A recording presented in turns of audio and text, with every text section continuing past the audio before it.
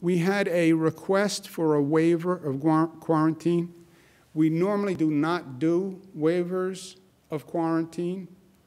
It's unfortunate that we're in this situation, but people from other states that have a higher infection rate, what we're dealing with the UK now, as I said, no state is an island, so you have to protect yourself, and that's what the quarantine rules did. But we have an unusual request, but DOH has been considering it for the past few days, and they have actually granted the request.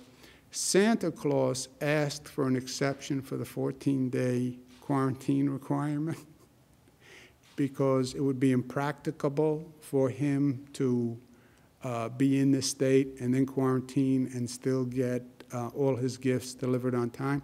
DOH was flexible. They have granted the quarantine waiver, but Santa is required to wear a mask this year.